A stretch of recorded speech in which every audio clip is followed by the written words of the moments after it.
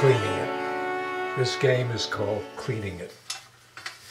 It's taking a meditative moment with some object that you have around the house, that you like, that you use perhaps every day.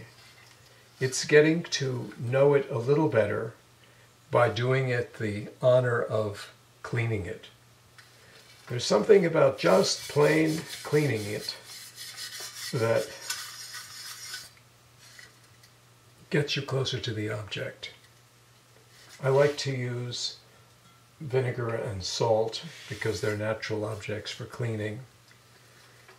This object I inherited this object from my grandmother, who got it from my other grandmother. It's very old. I love its shape. I have it, really, the handle gets really dirty. I have it sitting on the coffee table. It turns out to be a chafing dish. You put a candle in here and it keeps whatever you sit up here warm.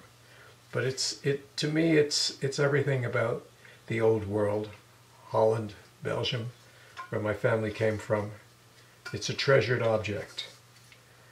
If I don't clean it once in a while, I come to take it for granted. I come to overlook it. So this is a way of entering into the object. I suggest you take an object, a different one, every day. Just clean it, honor it, be with it. It's a form of meditation.